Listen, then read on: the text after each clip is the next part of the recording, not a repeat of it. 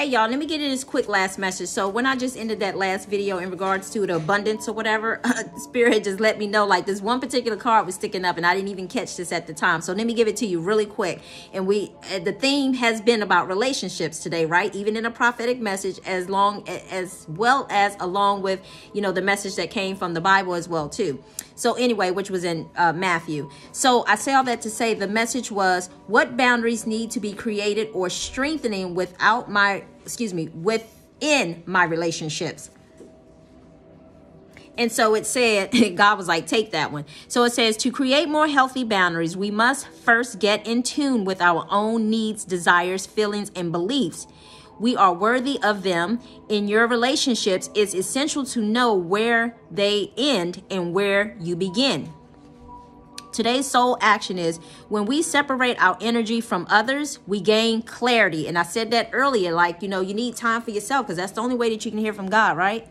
So and then it says, we gain clarity about what we really want. Then we stop doing things that no longer aligns with yourself. If you are an empath, you can you can still be compassionate towards others without taking on their stuff, okay? It is safe to trust that you are not here to fix anyone, okay? We're not here to fix anyone. We're no longer in those energies anymore where, you know, we trying to hold people's hand and, you know, walk them to God and so on and so on. No, people have to ask for the help that they need nowadays and realize that and strengthen themselves by realizing, okay, hey, there's something that needs to be fixed, rather than somebody saying, hey, you know, maybe you should go repent, or, you know, maybe you should go to God or whatever. So anyway, so it says today's mantra. You can tell yourself this for today or repeat this mantra if you want. It says today's mantra: I have everything I need within me now, and so do they. I am worthy of my needs, and I set boundaries based on what's best for me.